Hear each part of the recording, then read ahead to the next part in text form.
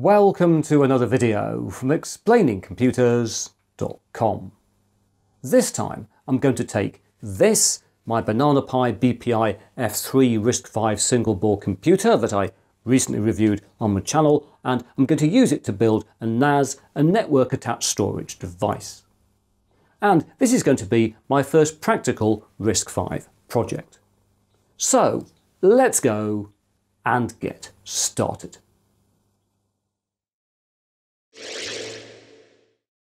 Right, here we have our BPI-F3, which is an $88 octa-core RISC-V board with a Space MIT K1 system on a chip and 4 GB of RAM.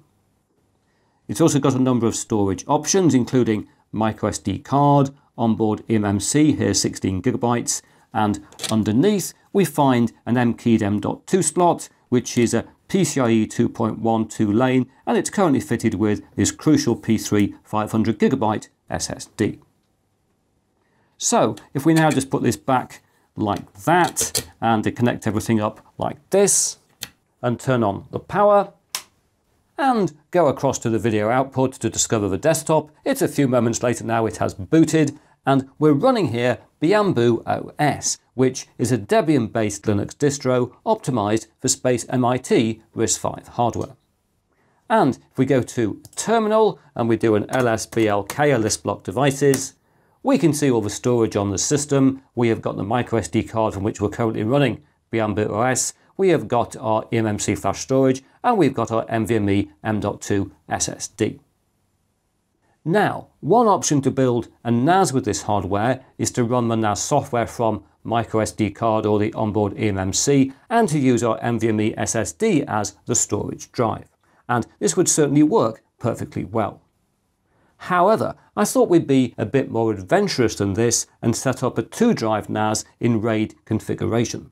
And so what we're going to do is to close everything down. Let's just do that and go back to the board, where I'm going to take things apart again, like this, and this, and this, and this. And I'm also going to remove the M.2 SSD. I think it'll go on the other way up, won't it? There we are. That's good. And I'll remove the M.2 SSD.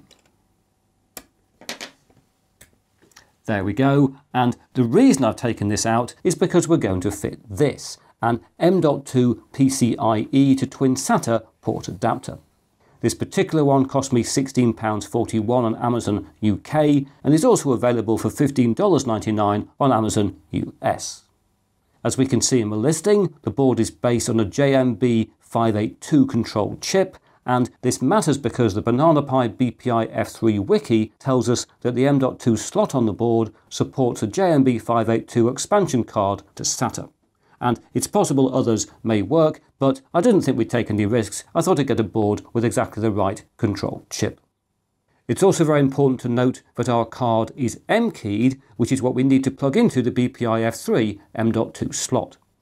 However, there are also many A and E-keyed PCIe to SATA cards available with a JMB582 control chip, such as this one here.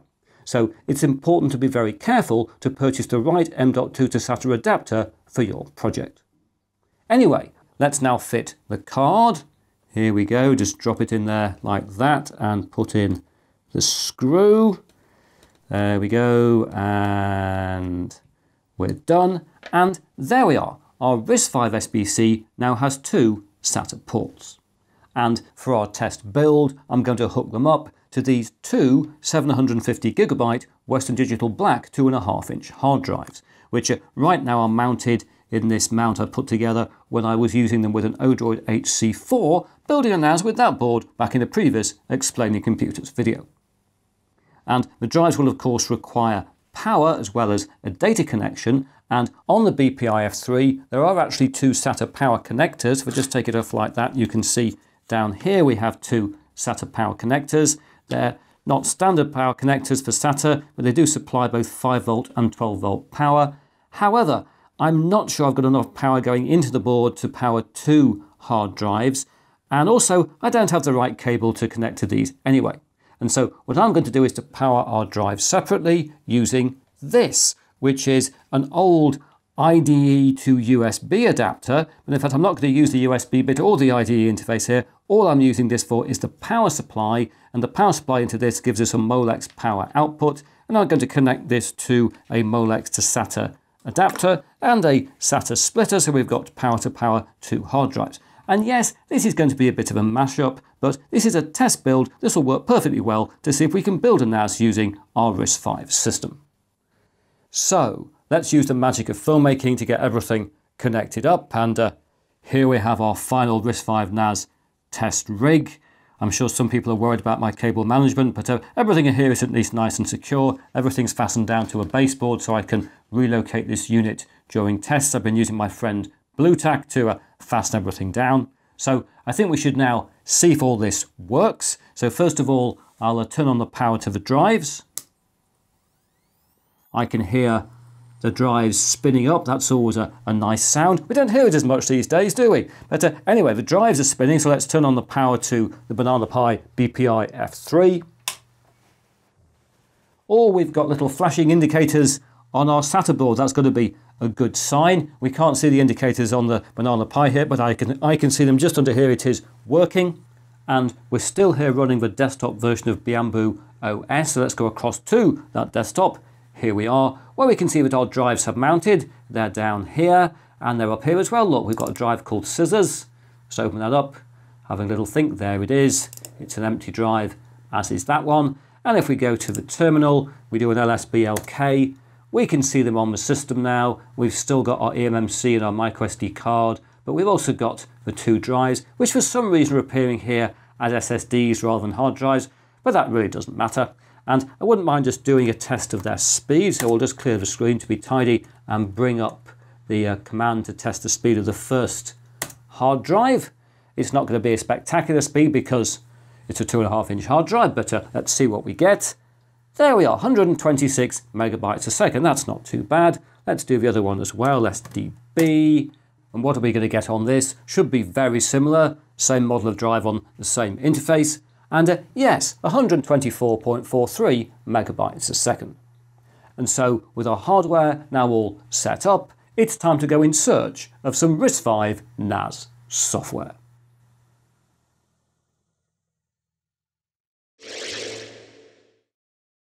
Greetings! Here we now are on another PC, where we're going to go to the Banana Pi F3 wiki. And here, if we scroll down in our options to System Image and we click on Bianbu under Linux, we find 2 possible software images, one for a desktop version of Bianbu OS, that's one we were just running, and one for a NAS version, which is rather handy. So let's click on the Google Drive link here, and there are 2 possible files, and if we click on them we can see what they are. No, go away Google, and we'll click on that one as I said, and this is the file which is .img.zip. And the one down there is just .zip. And what's the difference, you cry? Well, the difference is that here the .img file is for microSD card and the straight .zip file is for using eMMC flash storage. And here we're going to be writing the image to a microSD card, so we'll use the .img.zip file. We will download it like that. Yes, Google, I know you can't scan it. I don't care. We'll just save the file. And what we're going to get here is a command line version of Bianbu OS with the OpenMediaVault NAS software added. So let's speed on through until the end of the download. There we are, it has completed. So let's get rid of the web page and we'll launch Banana Etcher, which is waiting to flash the file to our microSD card. Let's pick up the image.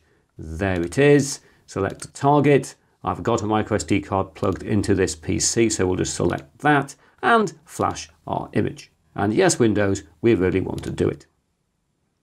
And there we are, we now have the NAS version of Bianbu OS on our microSD card. So let's go back to the BPI-F3, remove the microSD card that's got the desktop version of Bianbu OS on it, and insert the card with the NAS version that we've just written. There we are. And we turn on the power to the drives and also boot up the board itself by turning on its power. And if we look at the video output, which sadly I can only record here by pointing a camera at the screen, very strange, but anyway, what is going on here? The system is booting, and if we speed on through, there we are. It's telling us we can manage the system by visiting the OpenMediaVault workbench, which we can do by going to the system's local IP address, which is displayed here as 192.168.1.105. So, if we go back to our other computer and enter that IP address into a web browser like that, there we are. We've got the login screen for OpenMediaVault, where we'll log in using admin as the username, like that, and the default password for admin is OpenMediaVault, like that. There we go. We'll just press F11, a bit more space on the screen, and we'll get rid of the menu navigation like that as well. And it's telling us that the dashboard has not yet been configured, so we'll go to the settings page. What should we add? Just a few things. CPU, table of file systems might be useful, I guess. We'll add memory, and we'll add system information. That'll keep us happy, I think, and we'll click on save. And there we are. It's configured our dashboard. We've got a working OpenMediaVault system. But before we do any more setup here, I'm going to shut the system down so I can relocate it to run headlessly in a more convenient location. And so here I'll now just select shut down like that. Confirm we want to shut down. Yes, we do. We will shut down for relocation our OpenMediaVault RISC-V NAS.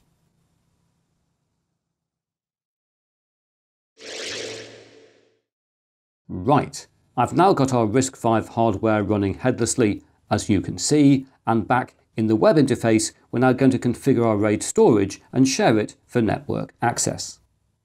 Whilst here, as the system information reminds us, we're definitely running on a RISC-V system, the tasks we need to complete are standard OpenMediaVault setups, as I've covered in many other videos.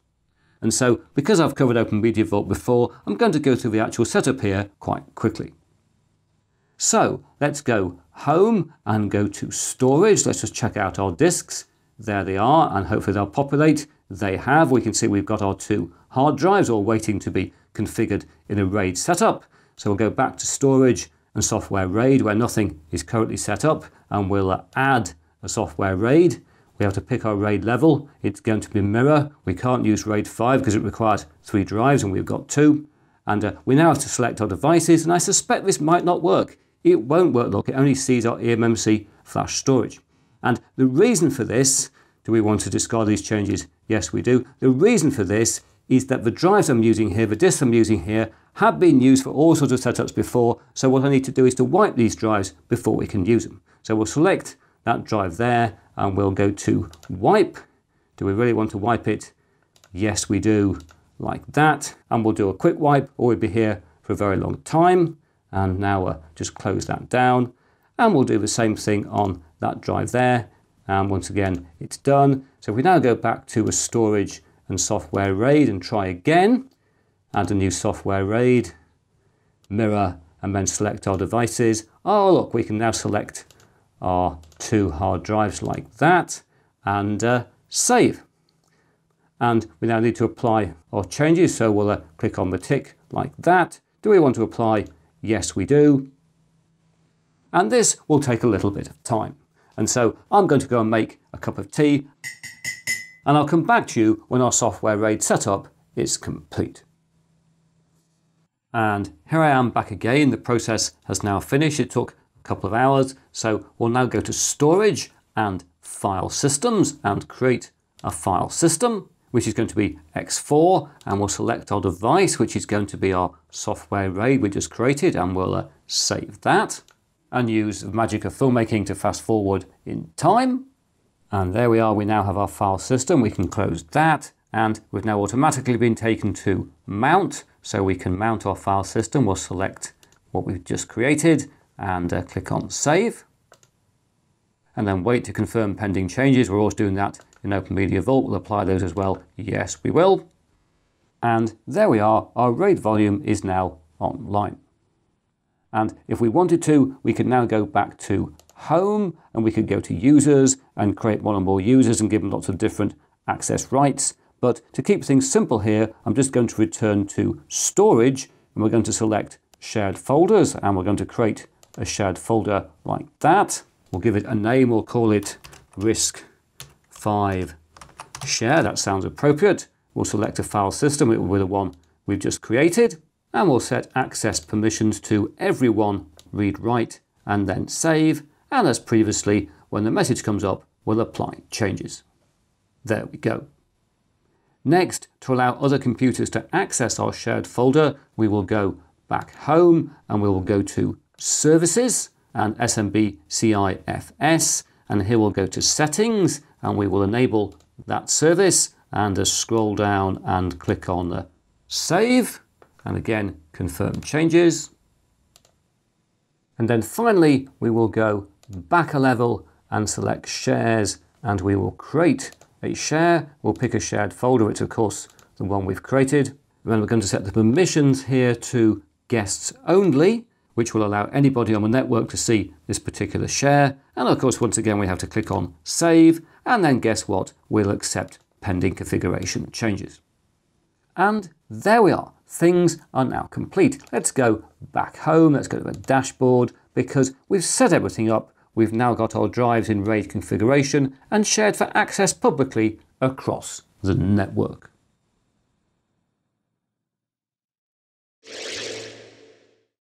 Greetings! Here I am back again, and the system has now been operational in a nice stable fashion for quite some time, in fact about 19 hours as we can see here, and I've made a couple of very small changes. Not least, I went into System here and to Date and Time and updated my time zone so it's accurate, and I've also gone into Storage and I've gone into Disks, and for each of the hard drives I've gone in and edited the drive just to set a spin down time. This was actually disabled, but I thought it was best to have the drive spinning down so they wouldn't be thrashing all the time, which wouldn't be good for the drives.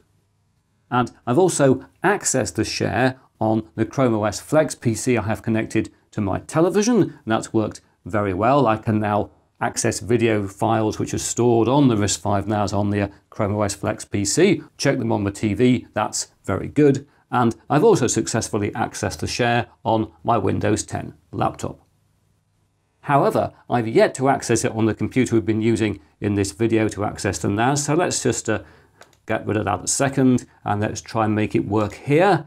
Let's map network drive. We'll map it to drive. I think we'll use drive X here, and we'll browse the network. It's having a think. Think. And there we are, it's found the device, it's found the share. Let's select that and OK and finish. And oh look, we've accessed the files the same way we did on the other two PCs I've just mentioned. We can see it sitting there now. RISC-V share is accessed as drive X. And let's just do a quick test of speed by taking one of these files and copying it somewhere else. We'll take that file and we'll do a copy. This will give us a read test, of course, and we'll do a paste like that. And oh, that's rather good, isn't it? 113-ish, 114 megabytes a second. That's about the limit of gigabit Ethernet. And so clearly our RISC-V NAS is a success, it works, and I think it's pretty cool that we can now build a NAS using off-the-shelf RISC-V hardware and software.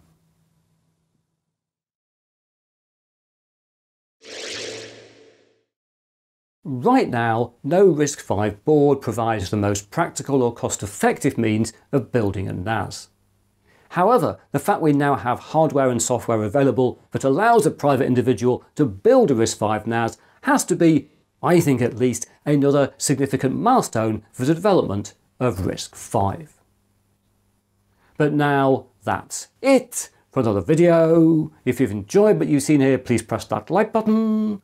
If you haven't subscribed, please subscribe, and I hope to talk to you again very soon.